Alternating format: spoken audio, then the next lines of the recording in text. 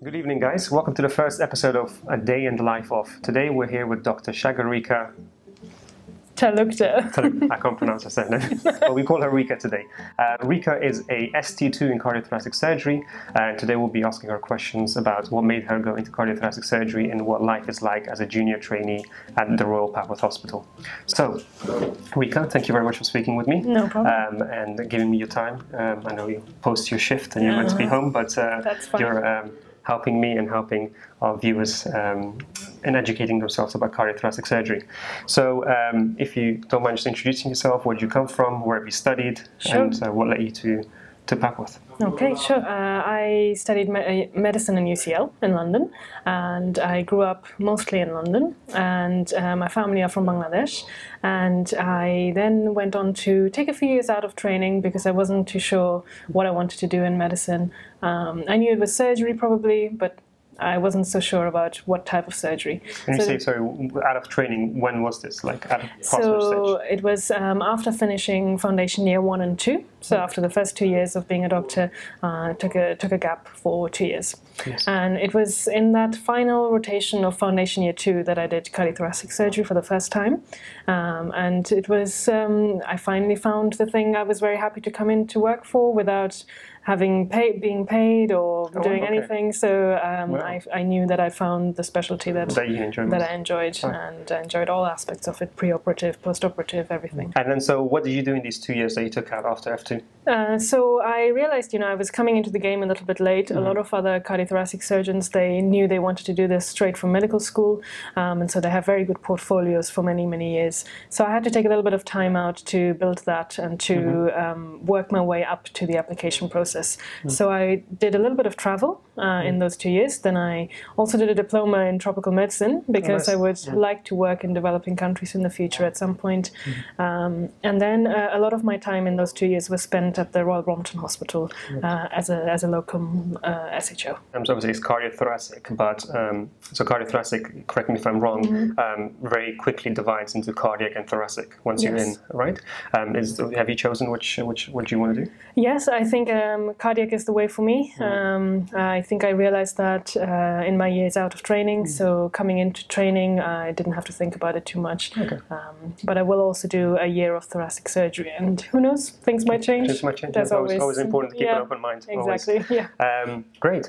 And so now being at Papworth, you've done your first year and second year here? Yes. Yes. And now you're in your second year of ST2. And then how long is the training till you become a consultant? So it's meant to be 8 years in total, but actually there are some changes coming into place for surgical training this year, and it will affect me. So I will only do 5 years of registrar training, so 7 years in total. 7 years in total, and then hopefully you'll be post CCT completion of training. Yes. And then you can do fellowships or apply for consultancy posts. Yeah. Great. Right. So before we go into what your day is like, what do you, now being in this job, what do you like most about it? At this level, I think it's a bit of an in-between. So I'm officially an SHO and I look after the patients on the ward, but I also am getting a taste of what a registrar is like, to look up the patients for the next day for the operating theatre, to learn to see your patient after you've done an operation in the ICU. So it's a bit of an in-between, and it can be a bit uncertain at times, but I think it's also very exciting because you're junior, you're well protected, you're well supported, but you're learning how to be a bit more responsible and gain a little bit more of the decision-making part of the team as well. Fine. And that's what you most enjoy. And what else at this stage, what are the things that you don't like so much about the job? I think some of the ward work can be a bit of manual labor sometimes, the discharge summaries. Also trying to balance the two, so trying to do my day job as an SHO, but also learn how to be a registrar who goes to clinic, who sees the patients for the next day, who maybe consents patients and so on.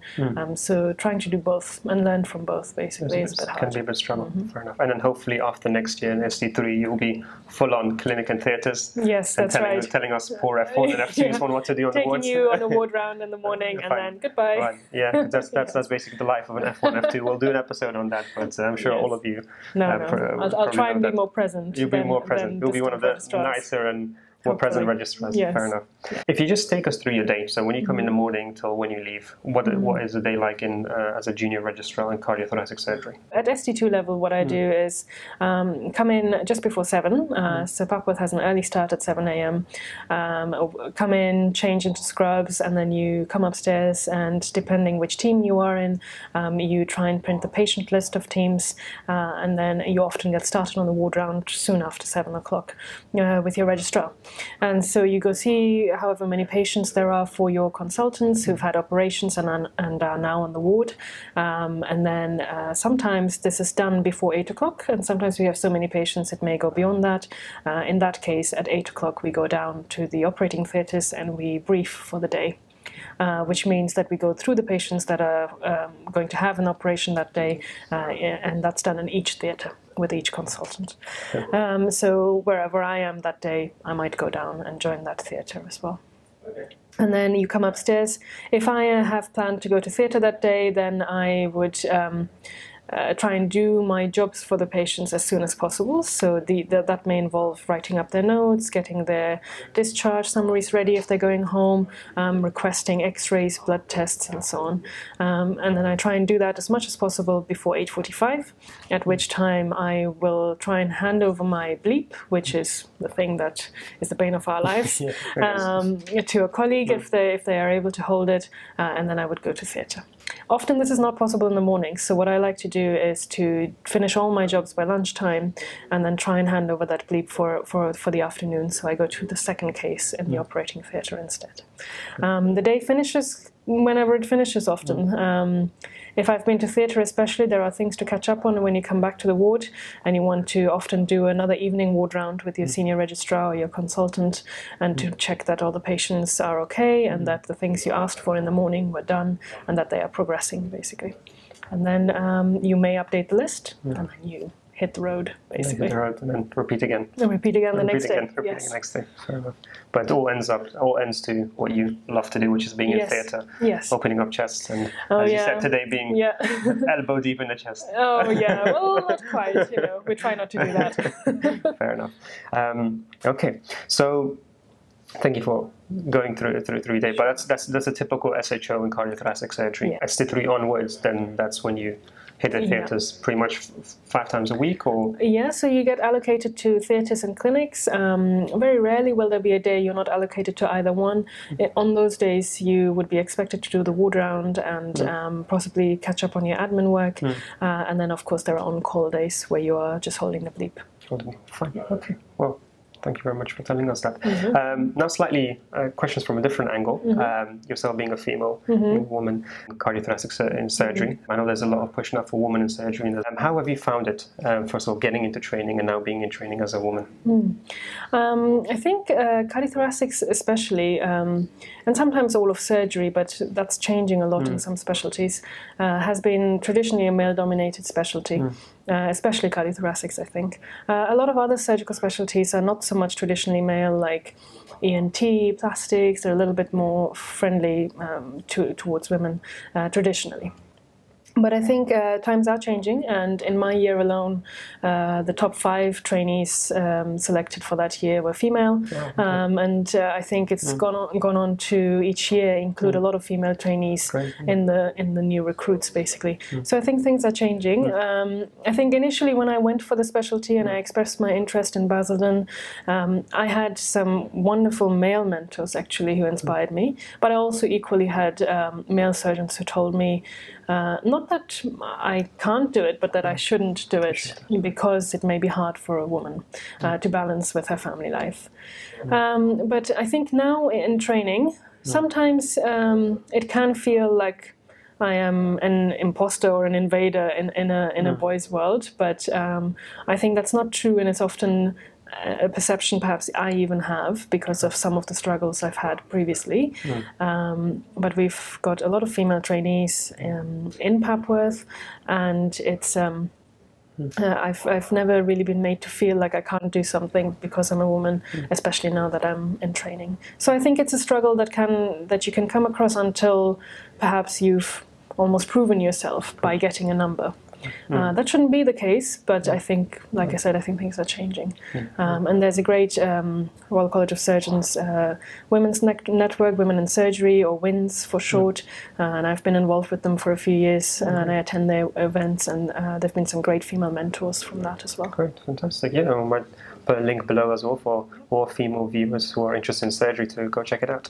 And what advice have you got for the female viewers who are in medical school or in Foundation Year 1 or 2 and want to pursue a career in surgery in general? Yeah, sure. I think what you have to first of all do, and it was actually one of the or the only female consultant here in Papworth that told me this, is to not ever let anyone tell you that you can't do something because you're a woman. So I think that's your own perception has to change, that there should be no limits in your own mind as to what you can do. If surgery is what you want to do, you should go for it. If cardiothoracics is what you want to do, you should go for it. And then I would say to plan and organize, basically. Speak to people who are in training or thinking about it, whatever specialty you want to go into. Start early if you can in medical school to prep your portfolio, because it makes life a lot easier.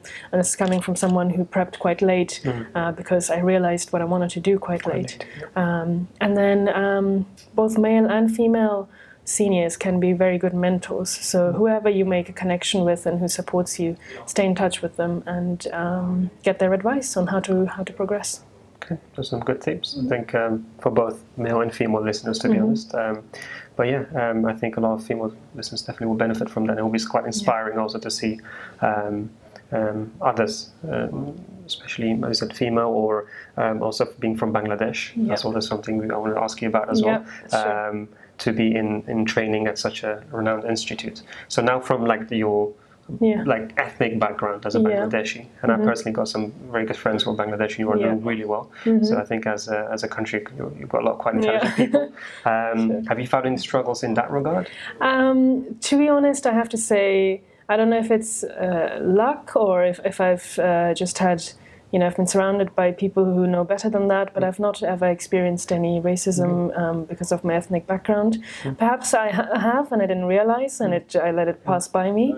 But again, the same female cardiac consultant here also told me, don't ever let anyone tell you can't do something because of you come from an ethnic minority. So again, don't let it be a barrier. If you don't let it be a barrier, then others can't stop you from proceeding because of the color of your skin or where you're from. I think it has been different. I think it's been different in a good way, that I came from a background which, a country where healthcare isn't so accessible, where people can't pay for healthcare, or good healthcare at least. And I'm not from a family of medics so much, and I think that's allowed me to connect with my patients better, actually. So, and it's made me appreciate the NHS despite its flaws. So I think it's been a good thing in the end. So finally now, I know you gave some general tips regarding kind of finding your passion and going into what you want to do, whether that's cardiothoracic surgery or something else. But what tips and tricks have you got specifically, just briefly for our viewers, male or female, all backgrounds, that they should do as a medical student or foundation doctor to prepare themselves nice and early, so kind of like practical tips, if you like it. For entry into surgery. Entry into cardiothoracic surgery. Okay, yep, sure. I think one of the things I learned very early is that you have to keep a logbook of any procedures you do. So I would advise you to use the e-logbook website, which is free and any doctor can register. So keep a log of anything you do, even any minor procedure or skin incisions or anything you even assist in, because all that experience accumulates. I would try and get involved in some research projects. Everybody has to do some research in most specialties now, not only cardiothoracics. So ask your seniors, ask junior trainees like me, because we always welcome a little bit of help from medical students or from foundation doctors with research projects. And then the more you show interest, the more involved you will become, and the more the bigger your projects will become, and then you will eventually be a first author or a second author as well, and you'll be able to publish. I think try and look up online all the conferences and meetings that are happening for your specialty that you're interested in. Cardiothoracics has a lot of things going on. There are annual meetings for the SCTS, Society for Cardiothoracic Surgery, which is our biggest one for the year. But then the British Thoracic Society also has 2 meetings a year. There are specific medical student aspects to each meeting. So as a medical student, you can apply and submit your abstract, and you will be allocated separate space and time and prizes for your contribution. So definitely do that. And I would also say keep up your hobbies and your other interests, because they feature in their own little section on the application form. They like to see you're a well-rounded person, and that you have other skills that transfer to surgery in your work. So if you're involved in sports and arts, anything at all really, I would say to keep it up, keep evidence of it in whatever way you can. Evidence is the big thing. So keep evidence of everything you do, anything you get involved in, and if it involves a consultant signing you off, get that signature early, because those people are very hard to hunt down later. True. Okay. Right. And I'm going to do a cheeky plug-in here. So have you heard of the website called Medigate.co.uk? Yes, yeah, very useful. So that website is our website. It's a website where you can find all these courses and conferences on one platform, and when you attend them, all your certificates, you can log them onto your e-portfolio section, which you can create free on the website. So we'll put a link below, medigate.co.uk, and everything she basically said, you can find on that website, put on that website, and log everything easily, so make your career progression easier. Yeah. So that was my no, cheeky definitely. advert. when it comes to making that portfolio, if you have it all in one place, it makes it much easier. Thank you so much for talking to Marika. No, I really appreciate your time at 7:15 in the evening. That's fine. Thank you for having me. We're both working tomorrow as well, so really nice and early. So I hope you guys enjoyed this episode.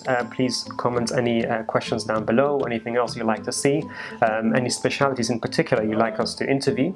And just finally as well, is there any way people can contact you if they've got any questions or any queries about the application?